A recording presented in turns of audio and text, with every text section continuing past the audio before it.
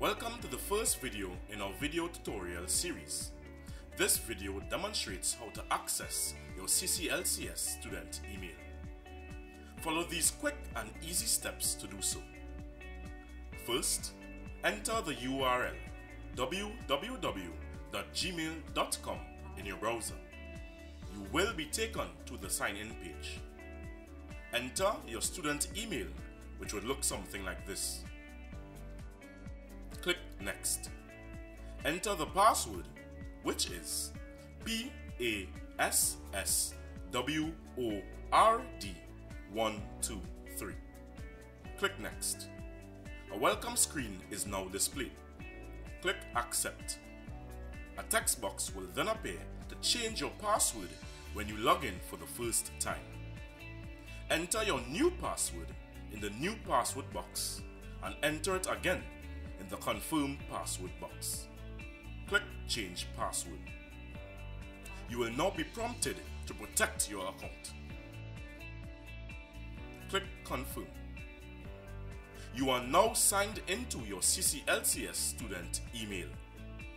Did not see the sign-in page? Then you may already be logged into another email account. Here's what to do.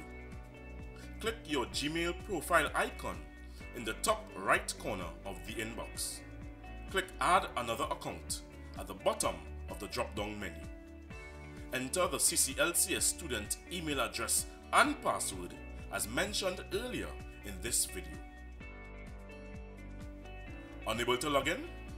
If you forgot your password or got an error message when signing in, report the issue to any of these following departments.